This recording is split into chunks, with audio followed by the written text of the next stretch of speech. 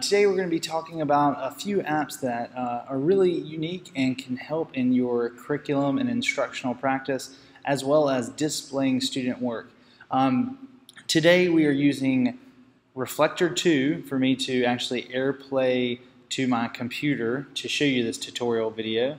To the left, you notice that we have green screen 8th grade project, and in that assignment, 8th grade students shared their knowledge of various events throughout history.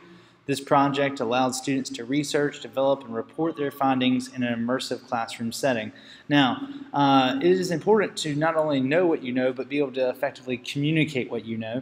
And if you didn't want to use Aurasma like I'm going to showcase in here, you could always, upload the video to YouTube or Google Drive and share it to a QR creator like qrstuff.com, and then insert that QR code like I have done here on the bottom left onto the page. But I do want to showcase what augmented reality is now and how it can really change the way we view and share information at school. So when people come to your school and you want to get them interested in the content and learning environment, or you want to get students interested in how they share their work, this is one really cool app that will allow you to do it. So I'm going to open up my Aurasma app here, and it's going to allow me to scan the area. Now, I have a video that I just printed out the page for us, and when I roll over this image...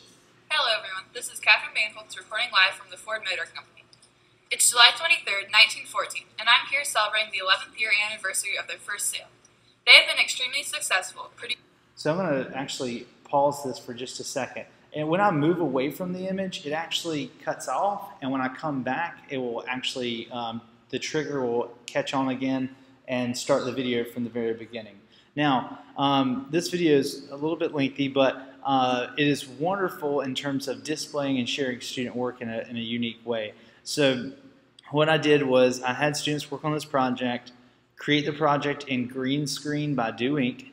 After they finalized the product, they actually airdropped it to my MacBook, or they could send it with maybe the simple transfer app or even through email. I collected the video that they had, and I uploaded it to Google Drive, or you could upload it to YouTube, and I just to save the video file.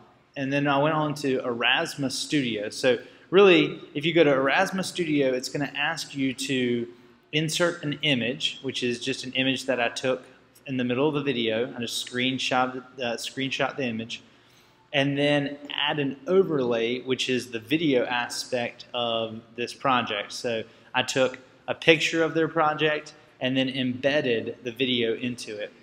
And then from there, the only thing I have to do is, in the Aurasma app, scan over the product, and every time the app recognizes that trigger image, it automatically plays this video.